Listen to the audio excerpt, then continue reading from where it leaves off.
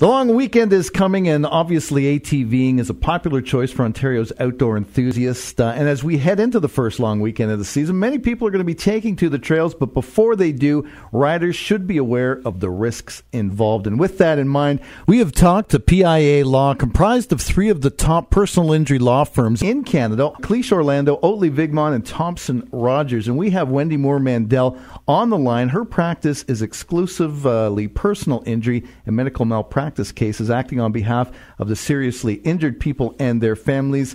Wendy, thanks for joining us. Oh, thank you, Rick. Now, there are some questions. Obviously, how significant is the risk of serious injury from ATVing? Well, ATVs are mainly used for recreational purposes. The majority of the injuries that arise from those accidents are quite severe, things like broken bones, traumatic brain injuries, and spinal cord damage that can cause paralysis. Wow. On average, more than 15 people are seen in Ontario emergency departments every day for ATV injuries, and sadly these injuries are happening most often to young people between the age of 10 and 24. Wendy, I have more questions, but let's take a quick break, and then we'll be back with more from PIA Law's Wendy Moore Mandel on 93.5 The Moose. All right, we're back talking about ATV safety and risk with PIA Law representative Wendy Moore Mandel. So, Wendy, should an ATV be insured? Well, Rick, just like a car, it's against the law to drive an ATV without insurance. So you must insure your ATV even if you never drive it off your property.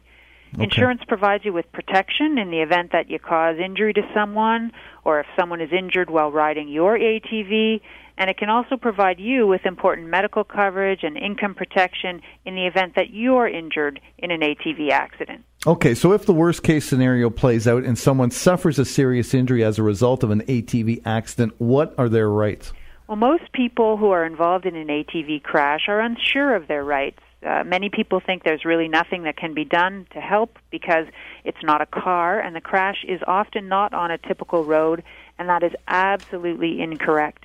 When someone is seriously hurt in an ATV accident, they and their family can claim benefits from their own ATV insurer, regardless of how the accident happened or who is at fault. And they may also have a claim against someone who caused the accident. But there are time limits when it comes to taking legal action, and there are insurance forms and medical reports and records that have to be prepared and submitted, and the process is quite complex. So it's important to have a qualified personal injury lawyer help you out, and it's really important that you check the lawyer's credentials. Good advice. Wendy Moore Mandel, PIA Law. You can find out more information about Wendy and PIA by visiting www.pialaw.ca. Wendy, have a great long weekend. Thanks, Rick. You too.